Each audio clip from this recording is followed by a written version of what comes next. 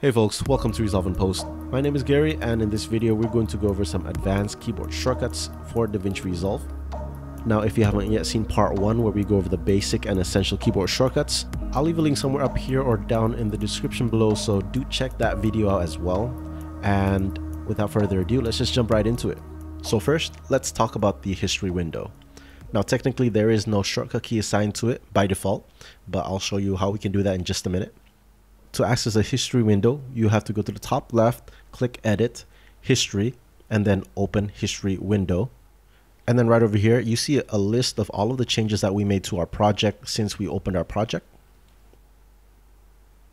So let me just make a few changes here and there. And as I'm making these changes, you'll notice that all of these changes are being tracked in real time. And then now, with the click of a button, we can undo all of the changes that we have just made. Scroll up a little bit on the history window, look for the change that we want to revert to, double click, and then that's it.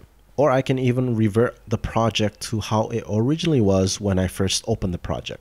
All we have to do is just scroll all the way up, double click on original, and then that's it. There is, however, one thing to keep in mind when working with the history window, and that is all of these track changes will disappear the moment that you close your project or switch to a different project. But with that said, this tool is still a very powerful tool, and that's why the next thing we want to cover is how to customize our keyboard so we can add a shortcut to access the history window. And to do that, first, click on Davinci Resolve in the top left corner and click on Keyboard Customization, or use the keyboard shortcut Ctrl Alt K to access this window. Next, click on All Commands, click in the search input field and type in the word history. Next, click on the disclosure arrow, and then click on the input field and assign any key you want to access the history window. In my case, I'm using the letter H, but of course you can assign any key you want so long that it's still available. And then before closing, don't forget to save, close, and done. Next, press Alt K to enable stop and go to last position. If we enable stop and go to last position by pressing Alt K, your playhead will always return to the position of where you started your playback.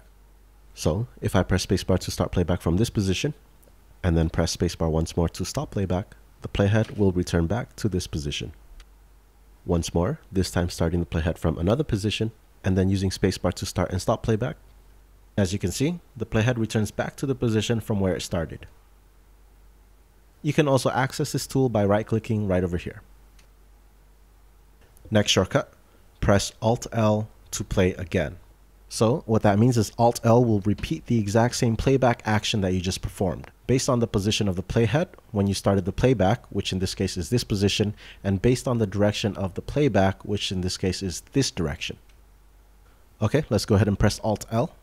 And as you can see, playback starts from the same position and moves towards the same direction as the previous playback. And now we'll do the same thing but in reverse. Just make note of the new starting position of the playhead and the direction of the playback. So now when you press Alt-L, the playhead goes back to the new position and plays back in reverse, like so. Okay, moving forward.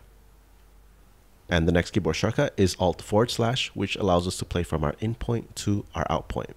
In our last video, we covered how we can create in and out points by using the I and the O keys on our keyboard. So let's go ahead and quickly create an in point here and an out point there. Zoom in a couple of times using Ctrl+, and then pressing Alt// will start our playback from our in point to our out point, like so. Once more, press Alt// to play from our in point to our out point. The next shortcut is Ctrl/ for loop playback. Let's go ahead and press Ctrl/ to activate loop playback. And then you can tell by this icon here turning red that our loop playback has in fact been activated. And then now playback will continuously be looped like so between our in point and our out point. Okay, a couple more to go. The next one we want to cover is duration markers.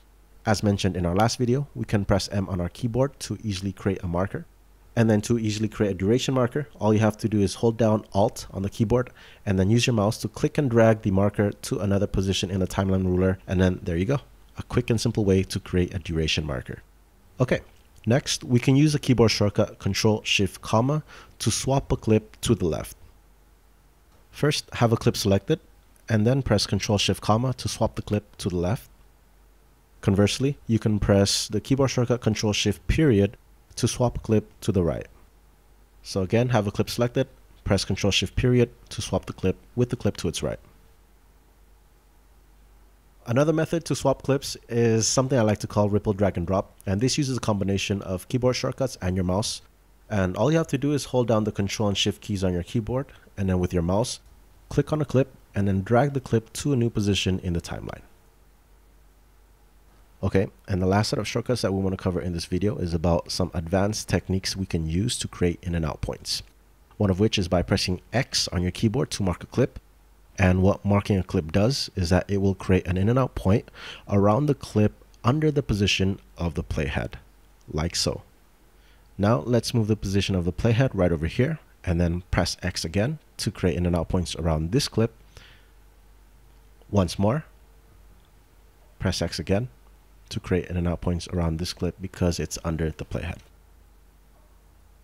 If we have multiple clips from multiple tracks under the playhead, pressing X will create in and out points around the clip on the lowest track, like this.